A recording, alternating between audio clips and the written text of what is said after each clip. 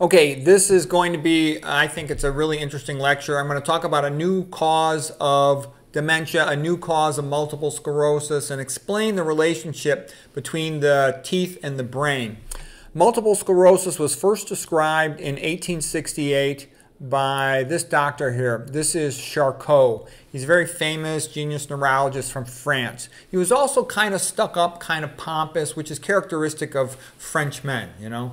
One of my relatives was married to a lady whose father was from Morocco, and he's a French guy from Morocco, but he spoke Arabic and he spoke French, and he would say he's French. And my mom was very funny. She used to tease him. She'd say, "Oh, you are not French. You're an Arab from Morocco." And he goes, "No, I am French." She said, "No, you're not. You're an Arab from Morocco." And he would get all upset. And the whole thing was just funny. I mean, he was a nice guy. He was a smart guy. It was just funny. You know, it'd be a typical example of how my mom would tease someone.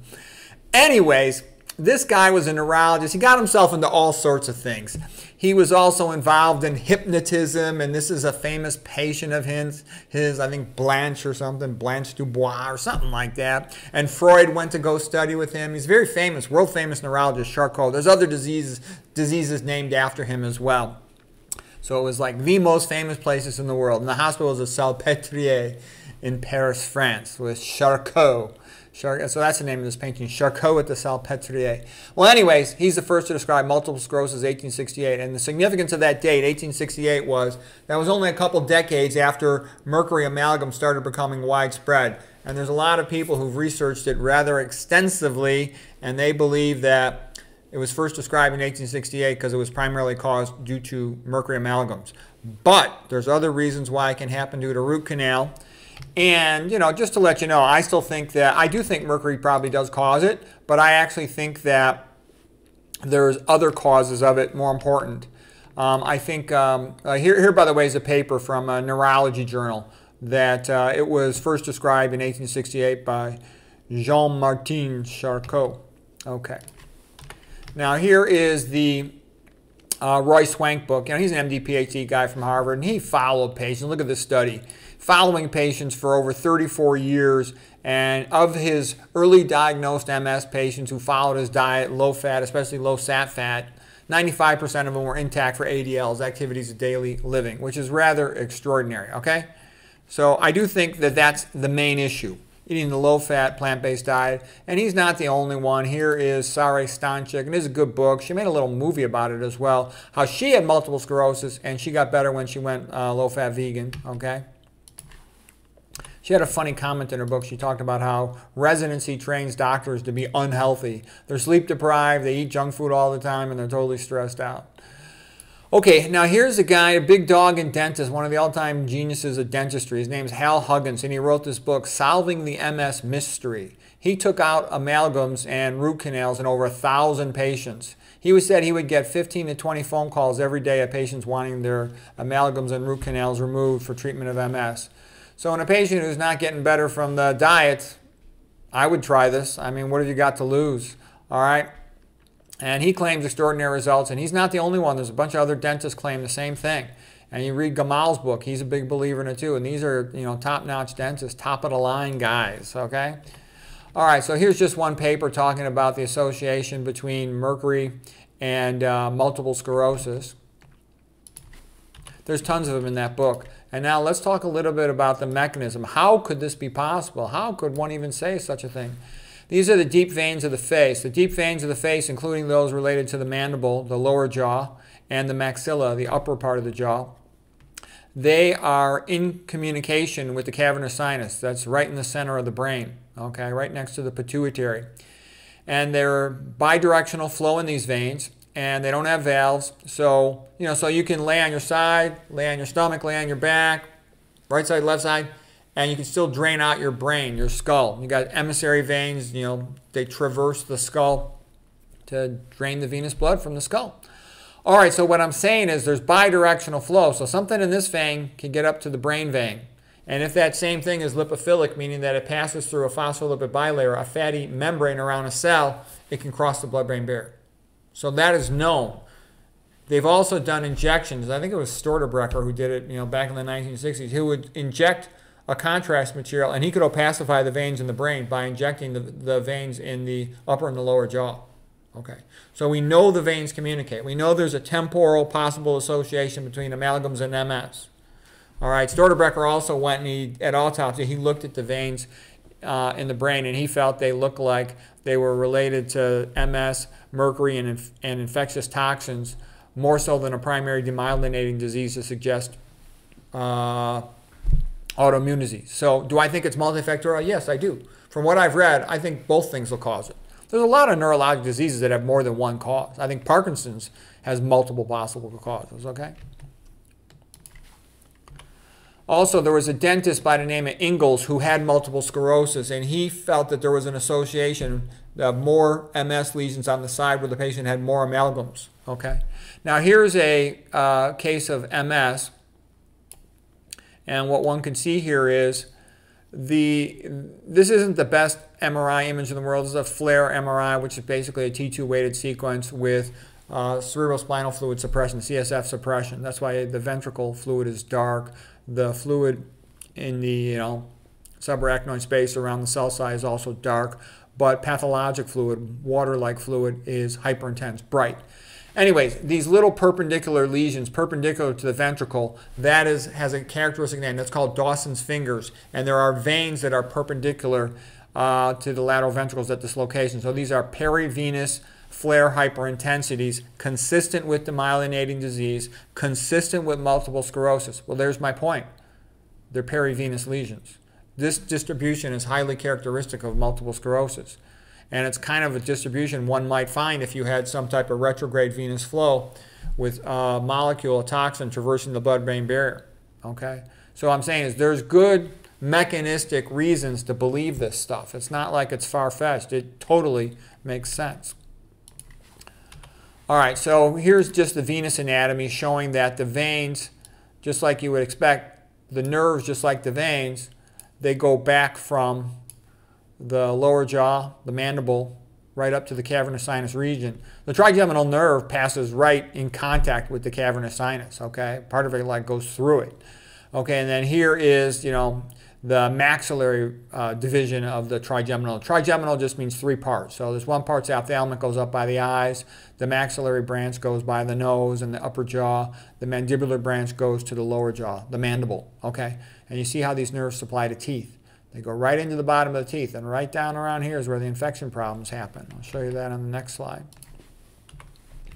Okay, here's the anatomy of a typical tooth. And for a typical tooth, we've got the crown is the enamel. That's what you see when you look in the mirror. The dentine is a big bulk of the tooth, and that's sort of the material in between the enamel and the pulp space. This is the pulp space. The arteries and veins enter and exit through the apex of the tooth. This is called the apex of the tooth. Okay, and the nerve also. Nerves in yellow, arterial blood flows in red, venous blood flows in blue. Okay, so you want to remember that. You can also see if there's an infection in the pulp space, it's clearly understandable how it could spread out through the apex of the tooth into the adjacent bone. So this would be the bone of the mandible. Okay.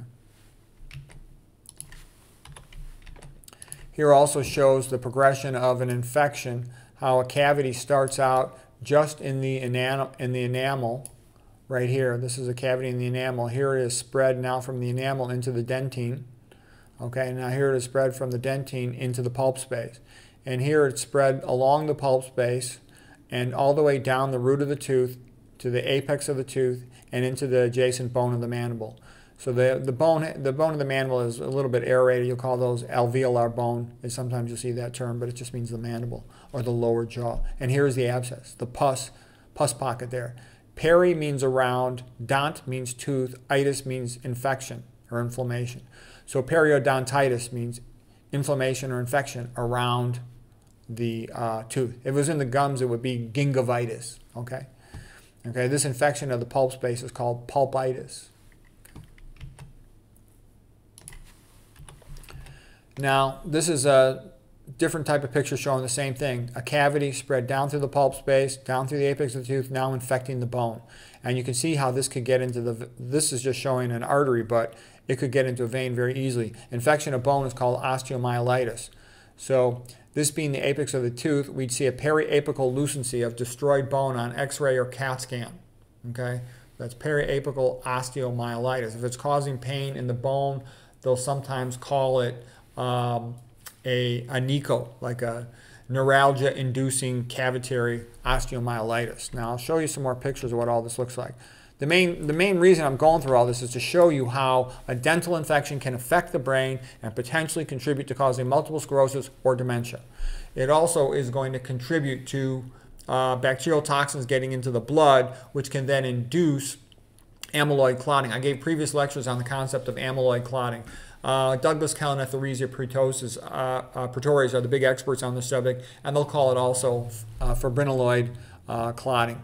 So here you can see a tooth, and with infection spread to the adjacent bone, it can damage the nerve. It can even demyelinate the nerve. Okay, you can get retrograde axonal transport along the nerve back into the trigeminal ganglion. Okay, back into the brain. All right, here's showing, you know, infection, necrotic cavity, and this is, you know, pre-necrotic infection here. Okay. Now here's just showing a bone that's devascularized. Here's normal looking bone where it's more yellowish, and you can see the alveolar spaces in there. This is sort of murky with pus in it. This is cavitational osteonecrosis. Okay, this is bad. You got to drain this. You got to debride this, surgically remove it, or it'll be very difficult to treat because it doesn't have good perfusion, doesn't have good blood vessel reach inside of it, because the abscess kind of pushes away the blood vessels and they're necrosed, destroyed. You got to debride that, or you might not be able to cure it with just antibiotics alone. That's an important point. Okay, now here's an x-ray, and here is the root of a tooth. So here's the tooth next to it right here, and notice that you have a normal appearance of the apex, whereas next to the apex of this tooth you've got all this loosened space. That's destroyed bone by osteomyelitis, bone infection, pus. Here's a more subtle early periodontitis, early periapical lucency, early periapical abscess. Either way, this tooth needs to be extracted, and they need to debride this bone to clear that out. Otherwise, it'll tend to have a walled-off abscess, which can continue to release toxins and even have bacteria escape into the blood. So this is a plain film appearance of periapical periodontitis, bone osteomyelitis. Now here's a cone beam CT scan, and you can see there's some abnormal increased lucency here in the bone, abnormal increased lucency at the site of a previous removed molar tooth, abnormal increased lucency here at the site of a previously removed molar tooth. So the concern is those are, you know, potentially periapical cavitations and bone osteomyelitis, bone necrosions. And if the patient has nerve pain, like a NICO, neuralgia-inducing cavitational osteonecrosis. So the bottom line is it's an infection of the bone, of the jawbone, of the mandible, and it's a bad thing. Okay, and it's going to need surgical debridement to treat it. And a lot of dentists are barely even aware of this, okay, but they need to know about it because they can be real subtle. And the one I'm going to talk about is a real subtle one as I'm moving towards showing you how subtle this can be. Here's pretty standard dental extraction forceps, kind of a brutal looking instrument to pull the tooth out. The real smart dentist like Gamal talks about using a luxator, which kind of is like a flat screwdriver, and it goes down around the root of the tooth, and you kind of free up the root so you'll be more easily able to extract it and whole and complete. And that's what you want to do. You don't want to have the tip of the root apex break off, because then you're more likely to have complications. Okay, so here's showing the root extraction forceps. The little sort of pinkish line in here is the periodontal ligament. That has to be scraped out too.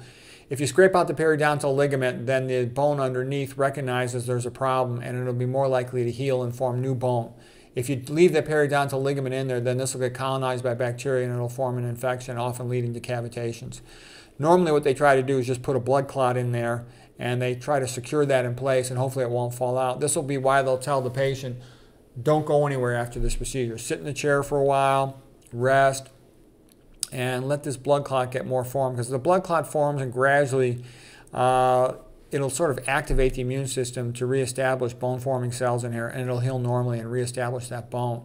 If you leave the periodontal ligament in here, there's a pretty high risk that this spot's going to get infected. You'll end up with what's called a cavitation. That's important to know if you're getting an amalgam tooth removed or a root canal removed. You need to know that. You must remove the periodontal ligament. The best dentists make a big deal about it. Now I just want to show you what kind of BS Wikipedia is. Wikipedia, as far as I can tell, must be owned by the billionaire perverts, and it's used to trick the pros. Because I'm telling you, about trivial things it'll tell you the truth, but when there's something important, it will tell you, look at this, it'll say removal of NICO has been described as quackery by some dentists and maxillofacial surgeons. And what I would say is, are you out of your frickin' mind? Every doctor knows if you have osteomyelitis, you need to clean it up. And if it's refractory to antibiotics, which it very often is, you need to surgically debride it. That's not really open to debate. So, you don't want to leave a gangrenous toe on the body. This is, for some reason, dentistry is dug in its heels and it's like says, don't remove root canals, don't remove amalgams. There's a lot of really well-informed people that strongly recommend it. And everything I can read says that the information's on their side. So I'm just letting you know, you'll run into this type of stuff. You'll be surprised how much nonsense there is in the establishment dental literature. All right, well, anyways, I hope you found that interesting. And what's extraordinary about that is this is an explanatory mechanism for how the mercury from amalgams can cause brain damage, how infected root canals typically colonize with bacteria that have changed from aerobic to anaerobic, thus producing anaerobic type toxins like the mercaptans and the thioethers, can cause brain damage that could lead to Parkinson's, that could lead to multiple sclerosis, that could lead to dementia. And the great thing about this is I wouldn't show it to you if there was nothing you could do. Is there something you could do? You could take that tooth out. So if somebody's in the early phase of dementia, oh yeah, and why else do I care about this? Because I look at, tens of thousands of demented brains, and very often the most common thing I see in a CT scan is shrunken brain, 1 or 2 cataract surgeries, and terrible teeth or no teeth. And patients who are edentulous, having no teeth, they very often have a bunch of cavitations. I'm reading more and more about this, and the people that are in the know, they're like, you got to scope out these cavitations and scoop them out. Otherwise, you're going to have a pus factory, a toxin factory, releasing these toxins into the body that can cause other systemic types of illness. And they've even talked about things like injecting the pus pocket with local anesthetic. And they sometimes think that can give you a result, like that can diminish the symptoms if you have a pain related to an acupuncture meridian. Now, I know a lot of people think acupuncture is total BS. I don't think it's total BS. I do think it's partly BS, but I do think this idea of injecting local anesthetics, I'm telling you, I'm seeing this from all the smartest dentists, the top of the line, okay? And they're saying, this is what you got to do. And these people are serious, okay? Weston Price, his son died from a root canal. After that, he researched it, and he found root canals have tons and tons of terrible complications. He would take infected root canal teeth, he'd implant them under the skin of a rabbit, and let's say the human patient died from cardiac infection, endocarditis. The rabbit would die from endocarditis. He would take that tooth out from underneath the rabbit, put it in another rabbit. That rabbit would die from endocarditis, okay? Rabbit got the patient died from kidney failure. He took the tooth out, put it in a rabbit, the rabbit died from kidney failure. He did this over and over. Sometimes they would repeat that in like 100 rabbits, okay? And they would get the same thing. He was not messing around. He wanted to redeem himself because he felt that he had killed his son by being an ignoramus, and he was pissed off. And the guy's a genius, Weston Price. He really is. So I'm telling you, it's impressive stuff. Weston Price published tons of papers at the highest level. He was the head of dental research until he started bad-mouthing root canals, and they fired him and tried to discredit him. But I'm telling you, it's impressive stuff. So anyways, there it is. Hope you found that helpful.